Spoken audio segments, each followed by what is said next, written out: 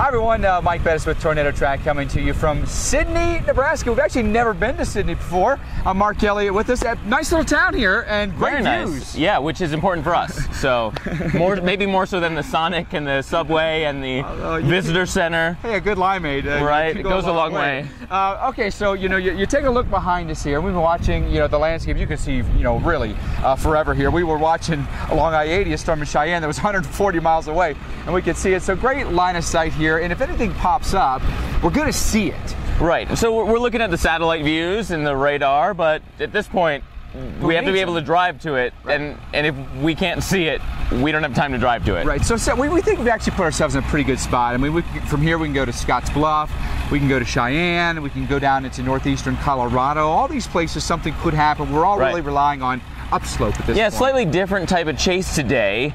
Instead of the rotating supercells and a warm sector of a low that's coming across the country, this we need some help with the geography. Yeah, and so you get an easterly wind, which is key in this instance. We've got a little low coming out of Wyoming. We get an easterly component into some elevated terrain that can cause some lift, and that can help.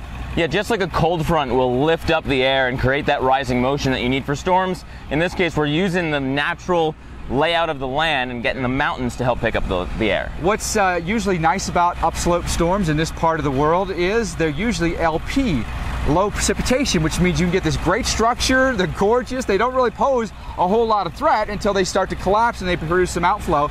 But other than that, boy, you just sit there all day long with your camera and take pictures, and it's beautiful. Yeah, and if you're looking at that on the weather map, you'd see dew points in the 60 to even 70 range in the normal thunderstorms. In this case, we're chasing storms that are forming with dew points in the 40s and maybe 50s. Yeah. So much drier, less moisture for them to work with, which means less rain raining down on us, and really good picture opportunities. Yeah, awesome. By the way, just coincidentally, we parked right by a tornado siren over there, so they're prepared here.